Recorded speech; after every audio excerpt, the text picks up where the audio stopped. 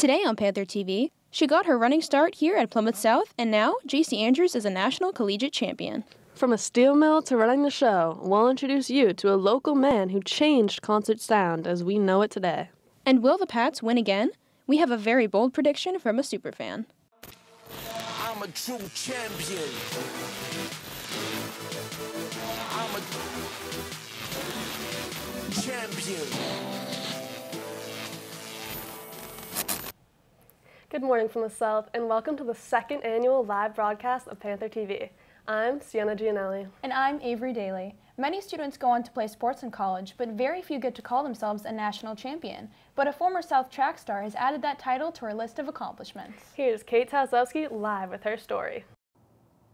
2015 Plymouth South graduate JC Andrews recently returned to talk to spring sports captains about being a leader and how the role her time here at South played in making her a Division III national champion in 60-meter hurdles.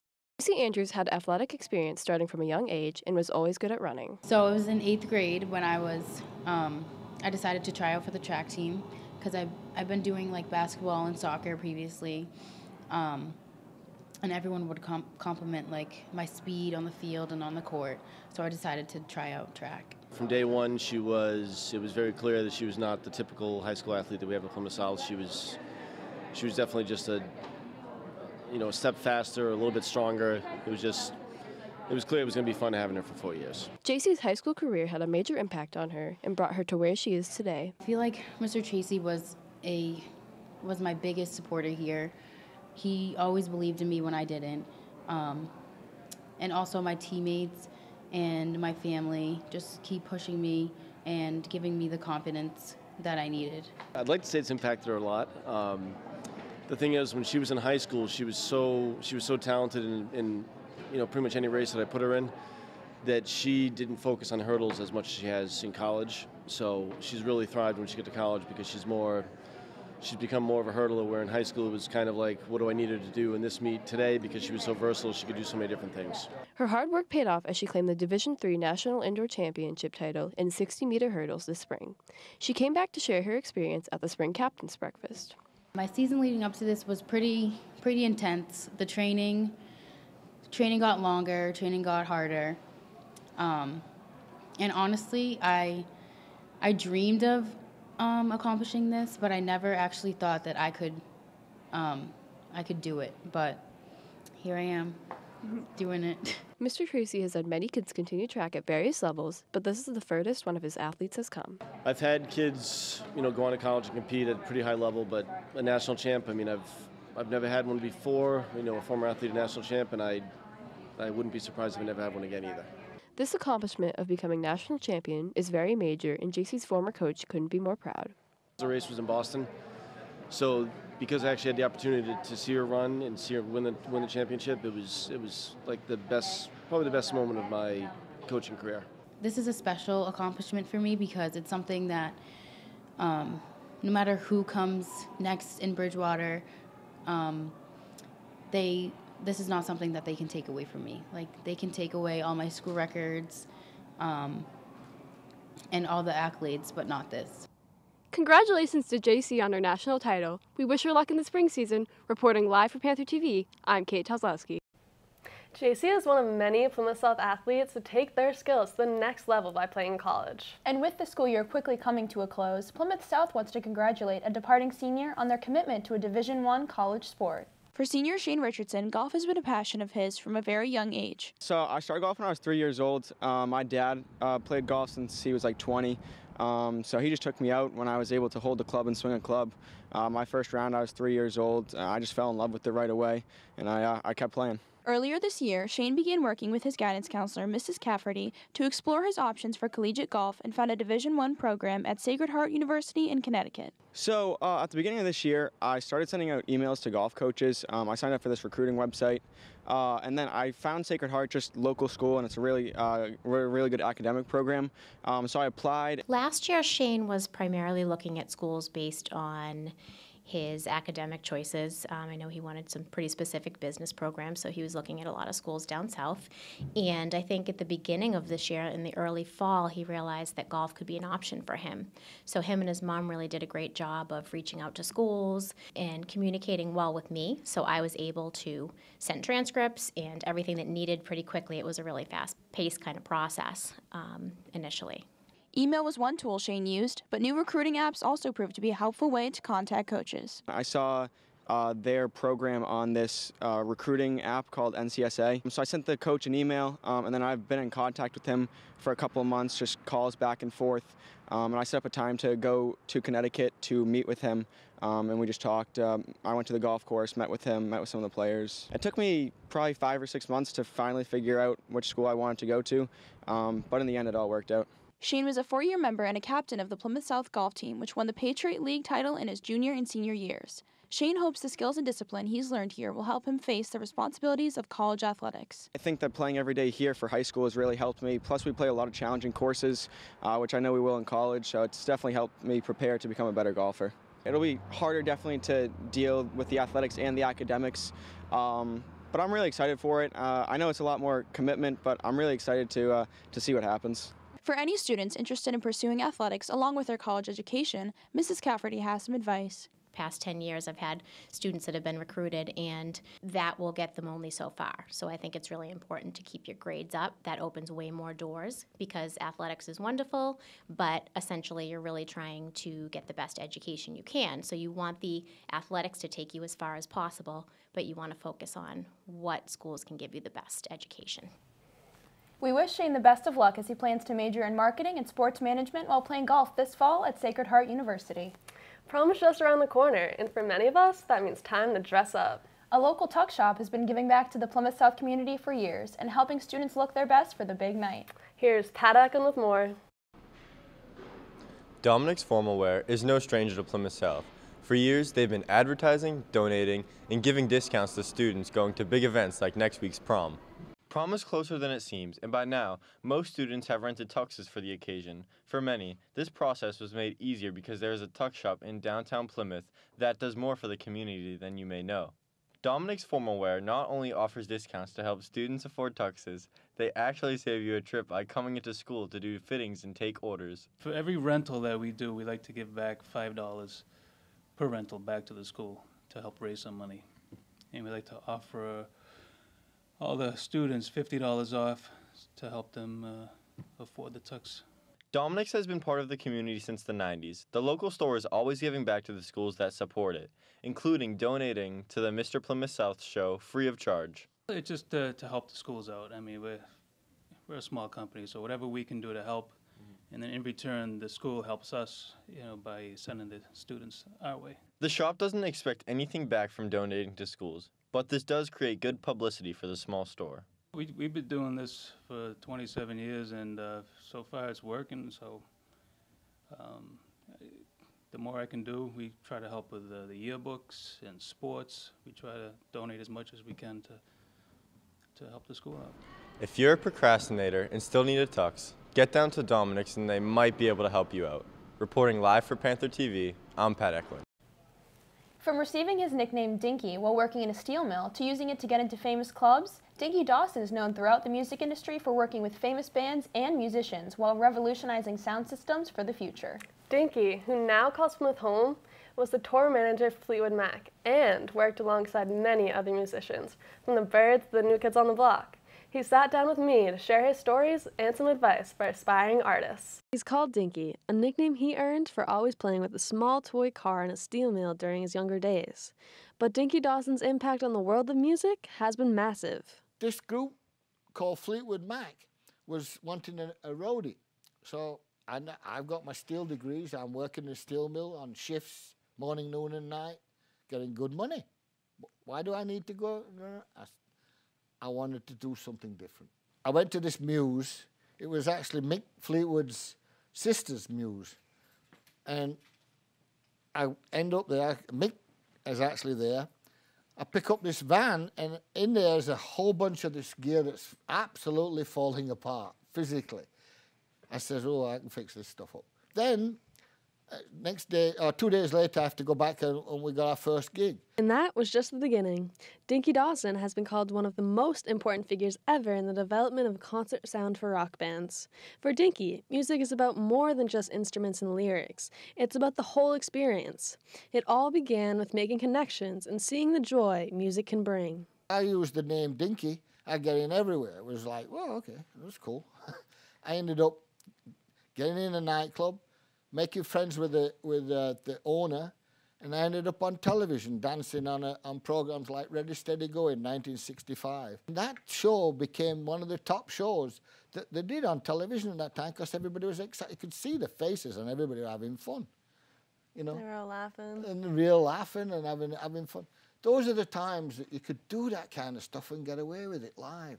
Right now, it's all modulated. Dinky not only worked with Fleetwood Mac, he soon developed his own company, Dawson Sound Company, and he spent time working with other famous bands, including the Byrds, Jay Giles Band, Steely Dan, Linda Ronstadt, Joni Mitchell, and the New Kids on the Block, in roles ranging from sound engineer to production consultant. These experiences have left him with many stories to tell. Whatever group it was with, there was always some kind of weird event went off in that day. It's not normal. Nothing. There's never anything in any date that we've ever done normal, as you could say, is normal day. Was it Never. an exciting day, though? Everything was a challenge. Everything was exciting. Everything was negative in a lot of ways and positive in others. It was so, whew, a guy called Vance Arnold. You know him as Joe Cocker. Joe Cocker would sing with this feeling, a wonderful feeling. He'd be crying, basically. He sang Georgia on My Mind on one show that we did that I cried. I could not believe the amount of energy and beautiful sound and feeling that this gentleman had put on this song. It was just unbelievable. So those are the things that turn you on at that time period and make you feel good. But all we wanted to do is get the people that's there in the audience to feel the music, to love the group, to love what's going on, and that's what we were doing in the 60s and the 70s. Dinky experienced just how much fans could fall in love with music on a trip to Finland with Fleetwood Mac. We did one song called Albatross that was a beautiful tune. We got to Finland. There were thousands and thousands and thousands of people, worse than the Beatles at Finland. These people with these kids and everybody wanted they wanted that song to be their national anthem. It was so wild. Just this beautiful song with two guitars. Wow. And Albatross, they just loved it. It was amazing. We'd never experienced, that was the first time I ever experienced vast amount of people waiting at an airport. Much of Dinky's time on the road was during the 70s, a time when peace and love were at the forefront of music. Then, time started to change as drug use grew among concertgoers. The energy was so positive all the way through from 70 to 76, 77, 78. 79, it finished. Well, what happened is that the audience was dying, physically dying in the place. People were dying left and right in there. Why? It was a scene when everything started changing, with the audience were getting more anesthetized by bad drugs that was out and really bad, especially Florida. The band was trying to play and to give the music, and people weren't interested. It was around this time that Dawson came up to New England. We were doing more shows in the colleges around here and New York and all the East Coast than we were playing in California and stuff like that. So why did I didn't want to live in LA anymore. I wanted to come out of there. After going through some sad scenes in LA, we lost a good friend of mine, Janis Joplin, in LA. Janis was so funny. What a voice and what a personality. The personalities were really, really cool people. I was in Stockholm at the the big concert hall with Fleetwood Mac. I just started to finish the setup. I'm getting the sound together and checking on my system. All of a sudden, I'm bending over. All of a sudden, back on my back. But Janis is wonderful. She was just a fun girl to be with. Not stupid, really smart, and underneath all the other stuff. Aside from the toll the stereotypical rock and roll lifestyle had on many artists, being successful didn't come easy. Well, the Beatles were a band from Liverpool that just went to Germany. But you see, you work 3 shows a night. 3 shows a night for 6 nights straight. And then you have 1 day off. And then you keep working. So by the time them guys came back from Germany, they were so tight musicians. They were just amazing. This is what practice and live performances does. It really puts you, and when you play together, it's just magic. Real live music gives you a feeling that no headphone would ever let you receive. For aspiring artists, Dinky says, go with your heart and keep it real. Just start singing the songs that you love. Keep singing. Feel yourself. Listen to yourself. Be yourself. And that's the music. Your heartbeat, the life, the rhythm, the feeling. Just be real and be harmonious, whether you're singing, playing any instrument, or playing with your fingers. You know? It's just to be real and honest about it. If you're given a song today by a proper record company, they will tell you how they want you to do it, and then they'll manipulate it with a computer. No. Real music, real stuff is from the heart, is from what you do. Listen, all you lot, go out there and play and have fun, whether you want to do it or not, just have fun with it, and it'll come. You think, why do these people in Los Angeles live in these homes that's surrounded by this one environment? They're in their own world. They're in their own environment. Why do you think I call my stuff Dinky's World? Because I'm in my own world. The experiences Dinky has had throughout the years are unforgettable, and if you ever run into him or his wife, Mrs. Dawson, who runs our online classes, they would surely share some of their stories with you. Thanks, Sienna. And now, if music isn't your thing, maybe art is. AP tests are just around the corner, but one area you might forget about when talking about advanced placement courses is art. Amber Lawson is here now to explain just what these classes entail and why students say this opportunity is worth the hard work. Whether it's an interest in ceramics or drawing and printmaking, the art department here at Plymouth South has you covered. The art courses here at Plymouth South may seem fun and in some ways therapeutic, but if you are up for a challenge and looking for ways to spend extra time in the art room, then the AP Art class may be for you. We're excited to have AP Art as part of the curriculum at Plymouth South. We've had AP Art now probably for about 7 or 8 years.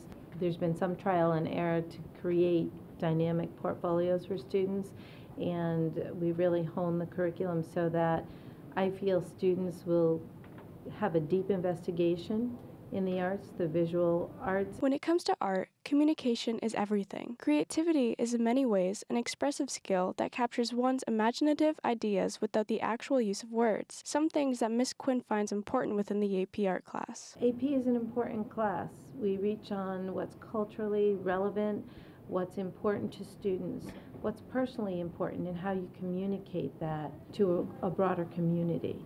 I think students have done very well. Every year we do increasingly well.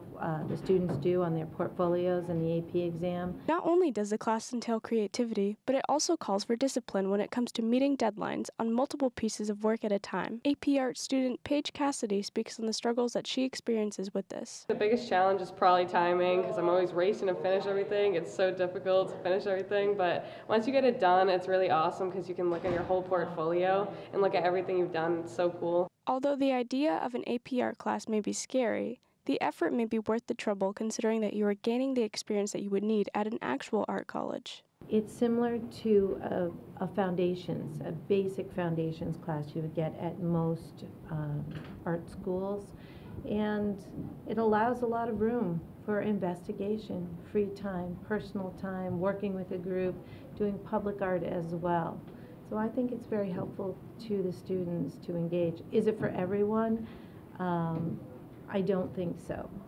I think it's for the student who is looking for something different, a different way to communicate. Paige's struggle with time management may be stressful, but it does not take away from the growth she has achieved with Miss Quinn's support. Miss Quinn has really pushed me to go past my boundaries, try all this different stuff. Yeah, she's really pushed me. And I've done stuff in art that I've never thought I would have done, so thanks to her for that. There is a lot to expect when entering an AP level class, But besides for the expectations, there is an endless amount of support from others as well. Everyone supports each other, they work together, they share ideas, we peer critique, not just a one-on-one with the teacher. I'm here to support the group, and they really rely on each other. They get to know each other and the styles, they experiment, and they play off of each other too. So it's wonderful to see this group become very independent in developing their portfolios and to see what this really says about themselves.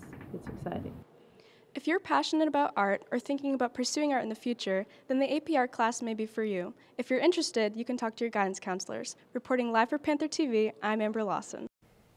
The Patriots brought home yet another title to start 2019, and while Gronk has decided it's enough for him, fans want more. One fan who went to the extreme predicting this year's win early says he's expecting the Pats back in the Super Bowl next year. Connor Smith is here live with the story.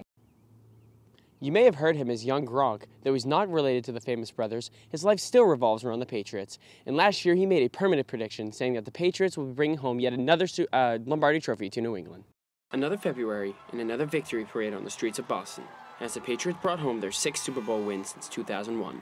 For most fans, this was a chance to celebrate their team's win, but for some extreme fans, it was a sigh of relief. It was a little friendly bet with me and my buddy Green Runs Deep. We did a little Instagram. If you get 10,000 likes, you gotta get a tattoo. I did all these Instagram videos down in Atlanta last March saying, hey, we're gonna be back here for Super Bowl 53. I guarantee you that we're gonna win the Super Bowl. And I kept doing this over and over again. And he's like, why don't you get a tattoo? I was a little skeptical, but you know what? Got 10,000 likes, stuck with the word, got the tattoo, and just believed in the team. 1 month before the season started, the King had a Patriots logo and Super Bowl 53 champs permanently etched in his skin.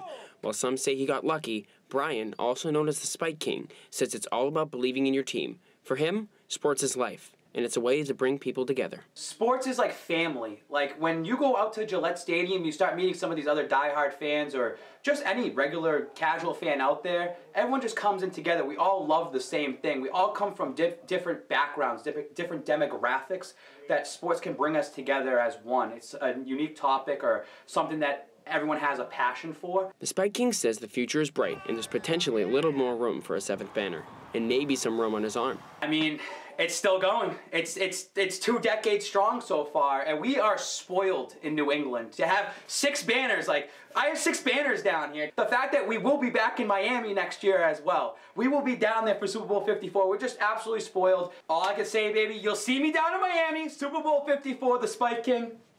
I got a little room right here for another tattoo. Have to check back in August.